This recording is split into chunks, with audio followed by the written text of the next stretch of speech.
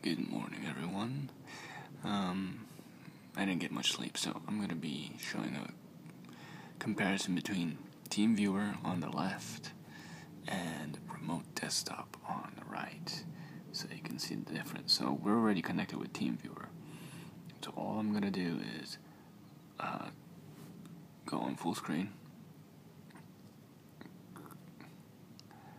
and then play a video. So see the quality and performance of Teamviewer with videos. So right now it's lagging really badly. It's the network congestion or the Teamviewer optimization on high quality. You can see the screen tearing. There is no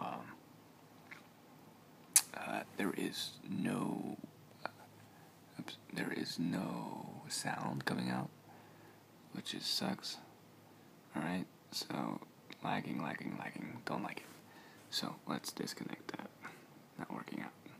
So now we'll go with remote desktop. We'll connect to our remote desktop.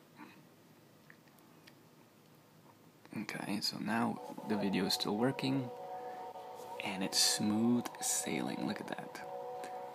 Sound works, frame rates are decent, watchable, and that's all I have to say. Now we're gonna go in window mode.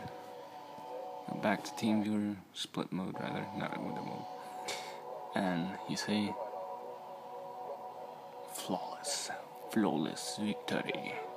So remote desktop is your choice if you want to do any mainstream, if you're networking between your own desktops and you have to access your files from a different computer. I recommend just using default remote on Windows 8.1. And that's it. So, hope you enjoy. If you have any questions or comments, please leave it below.